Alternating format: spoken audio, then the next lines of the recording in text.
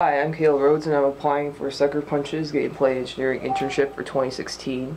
I am majoring in computer science and math, and the programming language that I know best is C++. I also love playing video games, so I thought that this internship would be a good fit for me. The first console that I got was a Nintendo Wii back in 2008, and while I still play some games on it, I have recently upgraded to the Nintendo Wii U.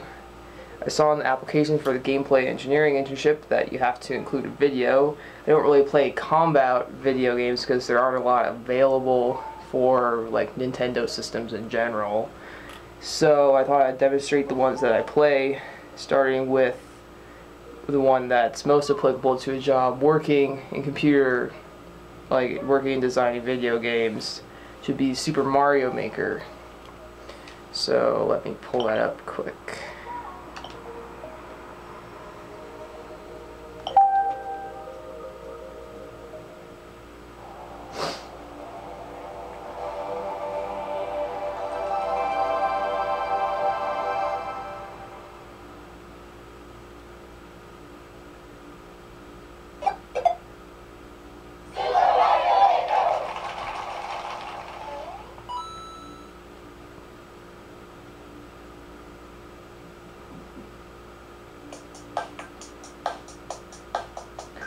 So if you don't already know, Super Mario Maker is a game that allows you to create your own Super Mario levels, which is why I think it's pretty applicable to video game design, like just coding and designing in general. So you can go to Make, and using just the different items they have on the top of the screen, you can get more too if you push the down button. You can use the stylus to draw on the touchpad, on like the touch screen on the gamepad, like anything that you want to include in your level. You can like drop down enemies and everything, and then you can choose what style of Mario game you want. Like this one is, I believe, is on Super Mario Brothers 3, but you can also do Super Mario Brothers and Super Mario World, and the newest one, new Super Mario Brothers U. And you can also choose like the different backgrounds. Like this is underground. You can do it above ground, like underwater, castle, you know, like a few other things. So I'm not really going into much detail about how you like go design like a whole level, because that would take too long, but I can show you a few levels that I have made on here that I have uploaded to the Nintendo system so other people can play them.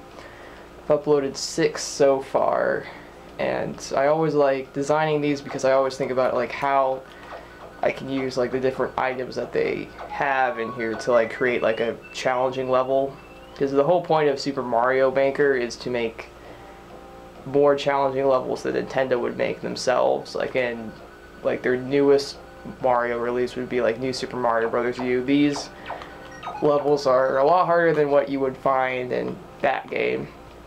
So I guess I could show the first game that, like the first level that I made on here. So I go to WSU, so I thought this would be appropriate. So let's switch over. So the cool thing about this is you can write things out. So I wrote Go Cougs in this one, then WSU above it. But there's more to the game design than that. Like I have 2 separate routes you can go. Like you can just keep to mostly the ground and go this way over like the Go Cougs. And then I have a bunch of Goombas over here, and that would be very treacherous if you go like it's there to cause the player some problems, but it is possible to beat.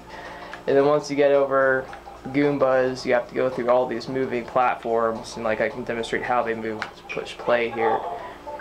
See, they just move back and forth, and you can position them like however you want. I'm gonna go back to edit mode, and then above us we've got these enemies dropping Goombas and Koopa Troopas and all sorts of things on us. And then these blocks, some of them when you hit them, items come out, but then there are some more dangerous ones when you hit them, enemies come out, which if you've never played Super Mario Brothers, Super Mario Maker before, that would surprise you, because typically in Super Mario Brothers, when you hit blocks, enemies don't come out of them, so that's a new thing for Super Mario Maker that I did not expect. And I just have this down here to make it even more difficult. And I have more moving platforms, and then it's just, like, it just goes on and on. I just tried to make this as difficult as possible. But like I said before, it's possible to beat, because to upload it you have to beat it, so I have beat it before. So yeah, then this is the end of the level with the flag, and if we go back you can see the second route, at least the start of it. Let's just tap that, yeah.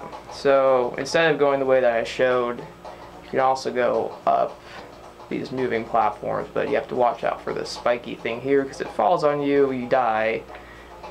So you can go up here and go through this part, which is a little bit more difficult just because you have to jump higher, and that can cause problems.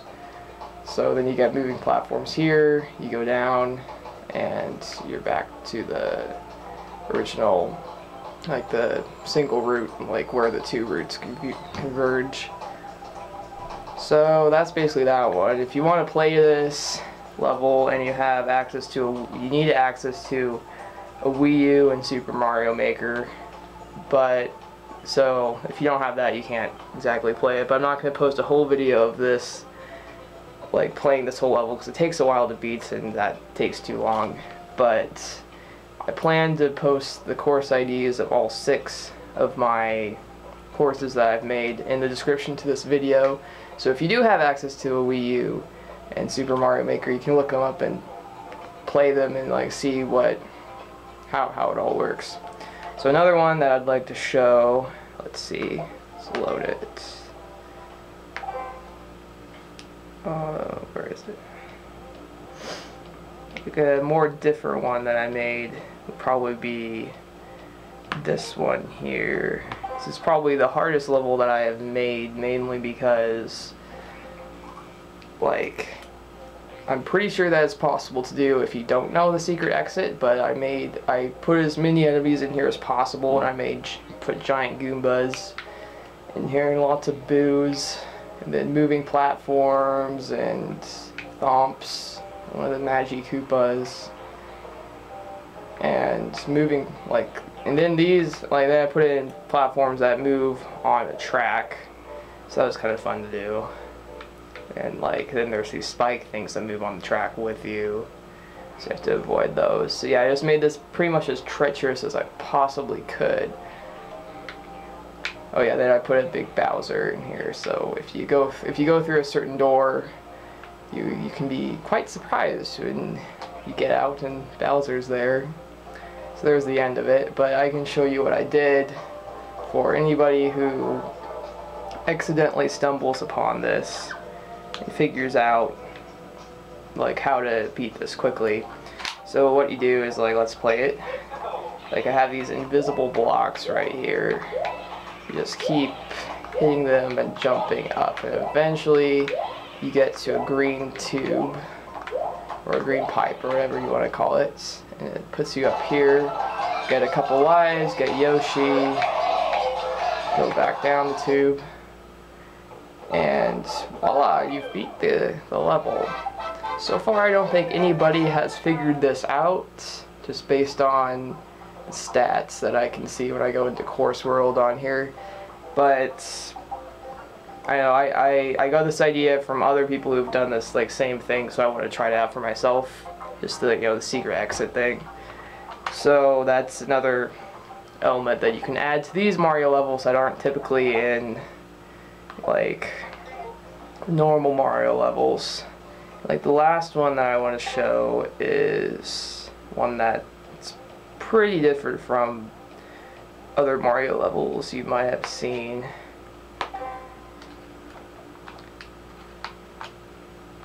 Like, I made a maze. Like, basically what I did is I filled this whole thing in with blocks, and then I used the erase thing, which is right here, to erase blocks to like create paths. But it wasn't as easy as I thought it would, because you have to draw the path so that Mario can actually jump and like doesn't get stuck in one of them, because like the limit is like, let's see, it must be 6 blocks, so that's what this is. But if it's taller than 6 blocks, Mario can't jump all the way, so then whoever's playing your level can't access that part of the maze, which is bad, obviously, because then you don't have a good maze. And I just added a few things just for the look of it, like some stars, piranha plants, just because I figured I might as well add some like Mario elements to it. And then the whole goal is to find the secret door. There's a few of them that puts you out, let's see, right here.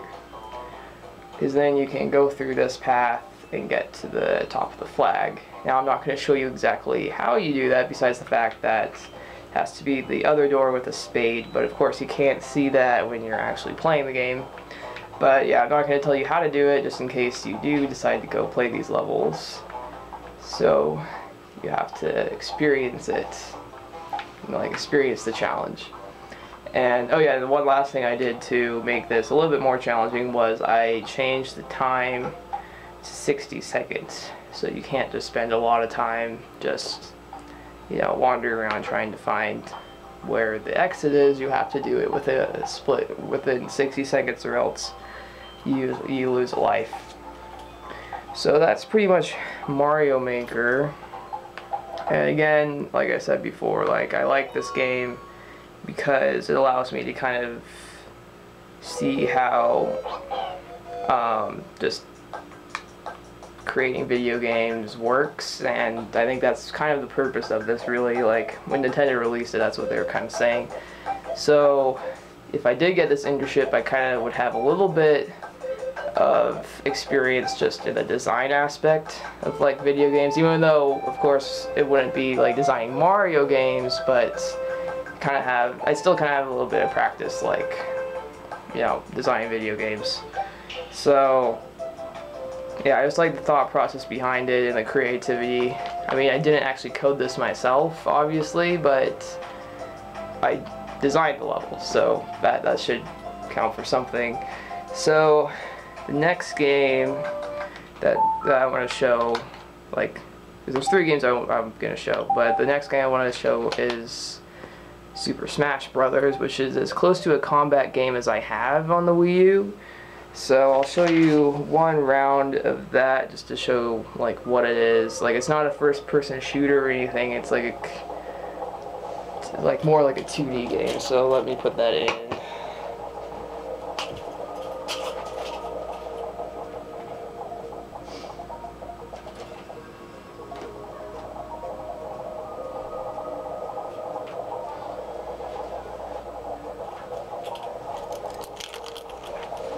You bring it up once it loads. It takes a minute for it to read the disc. Here we go. There's the title screen. Very exciting.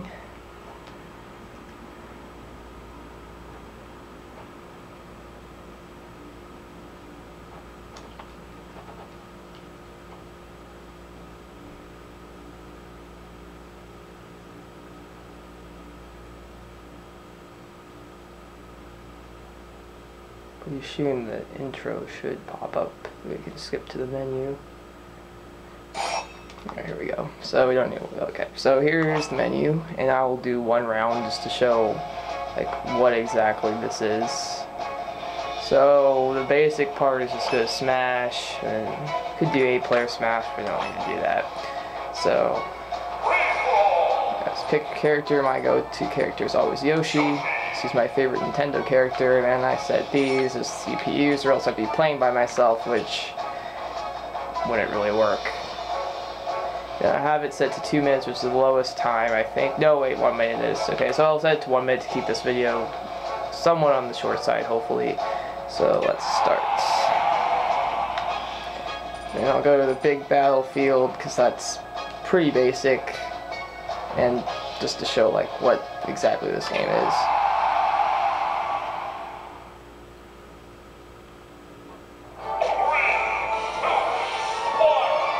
So to knock out the other players. Like, they get an infinite number of lives unless you change that setting, but you want to be the person with the most number of knockouts and the least number of deaths by the end of the time period. And you can knock out a player as soon as they reach 100%. You can see that on the bottom of the screen. Not exactly an expert at this one yet. I just got it a few months ago, but I'm giving it my best try here. Hopefully things will turn out well. So all the rest of these are CPU.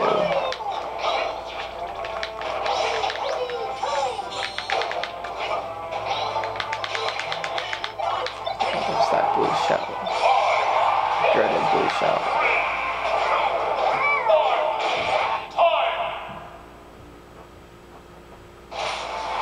So it doesn't look like I won.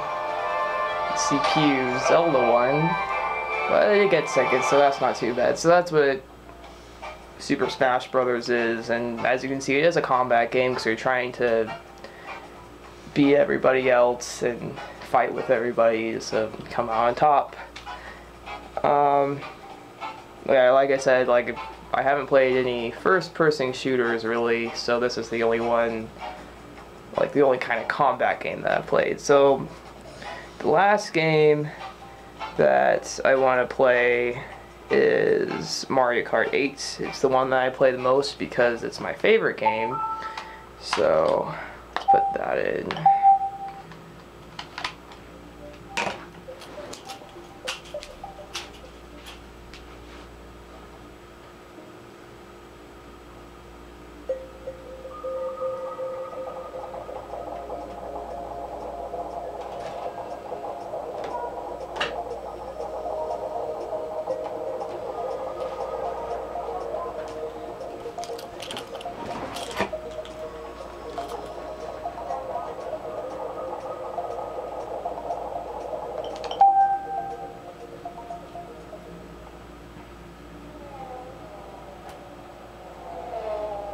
So I had Mario Kart Wii on the old Wii, and I mastered that. I was an expert.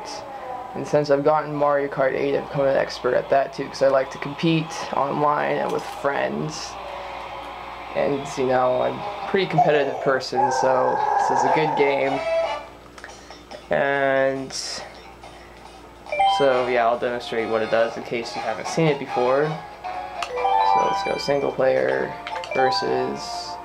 And then my go-to Mario character is always Yoshi. And then what was new in this game is you get to pick like your car combination, but I always go with the gold standard with gold tires, gold glider ever since I unlocked those, which was actually quite a bit of work to unlock those, but I won't go into detail about that.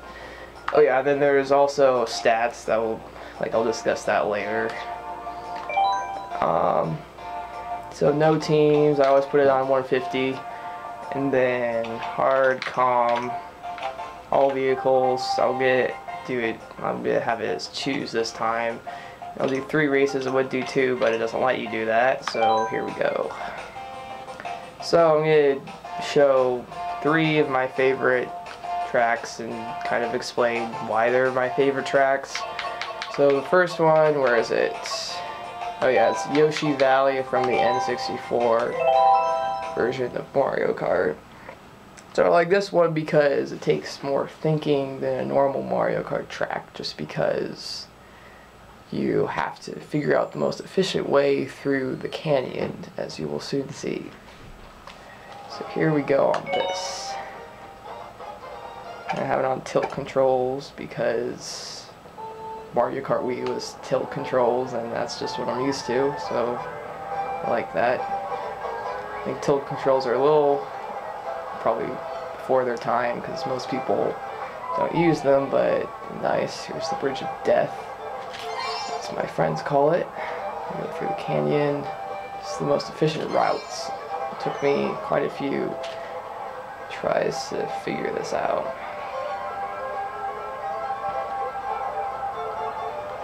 So the piranha plant can eat everything in front of it, which is quite convenient actually, because it eats your competitors.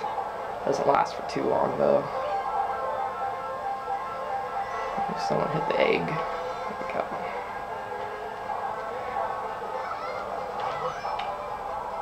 Don't try to rear end me when I have a shell behind me. Bad idea.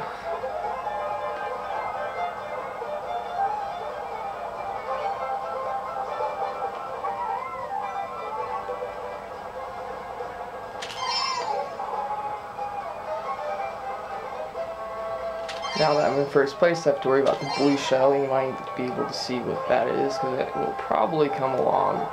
It only targets first place. There's only one way to get rid of it, with the horn item that hasn't came up yet. But you don't necessarily have that when the blue shell comes along. You only have it if you're actually lucky. So, let's see what happens. No lightning. But everybody gets hit by the lightning. It's not a huge deal.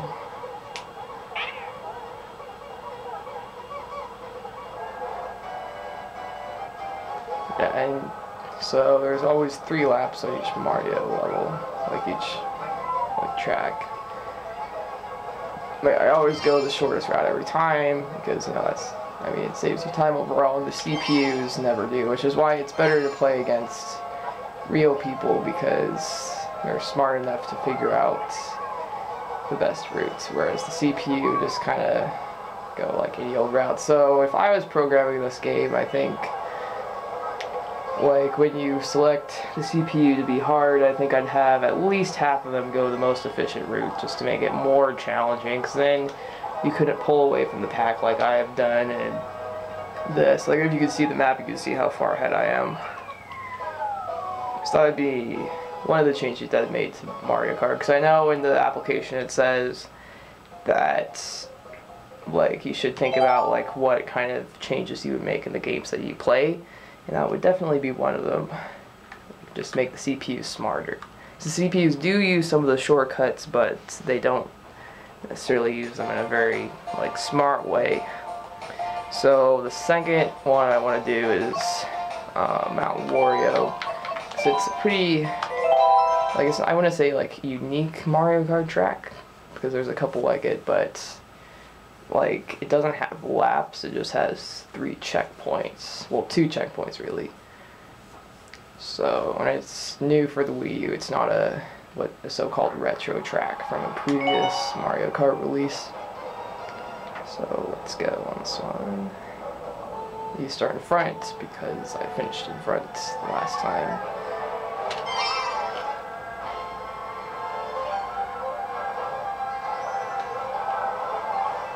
Oh, I messed up there. I'll catch up later.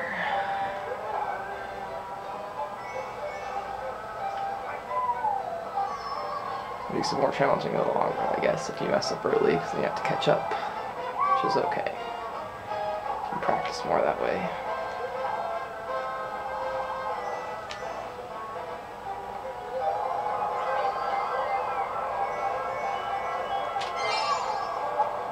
Red shell baby Rosalina, except she had a banana, so that didn't do anything. The banana stops the red shell from hurting you.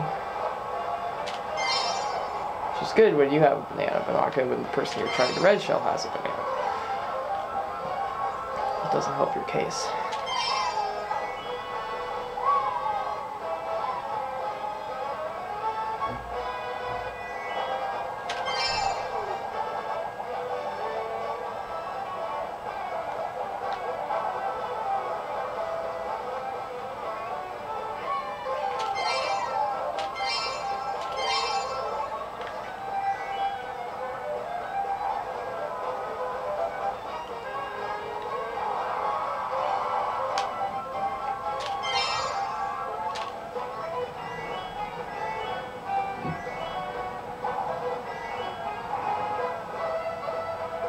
What I like about this track is it has, like, all different terrain. Like you saw at the start, we were, like, up in the mountains and there's lots of ice, and you go through the forest, and then you go through, like, some, like, downhill skiing, and then here's, like, the ski jump part. Go through these loops, and you can see the finish line down there.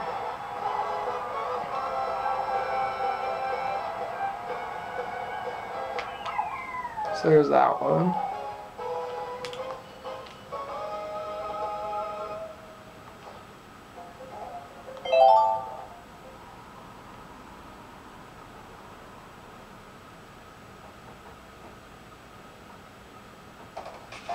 And the last one to finish this pack of 3 would be Warriors Gold Mine, which is part of the DLCs. Where is it? Here it is. And it's an old Wii track, so it was my second favorite track on Mario Kart Wii. My favorite track on Mario Kart Wii was Rainbow Road, because I mastered that track. It was a lot of fun, but they haven't added that one for a DLC in Mario Kart 8, although I hope they will. But I was happy they added my second favorite one. So I like it because it's challenging, and well, at least it was challenging back in the day, but like it doesn't have a lot of rails, so it's really easy to fall off, and it's easy to shove people off too, which is fun.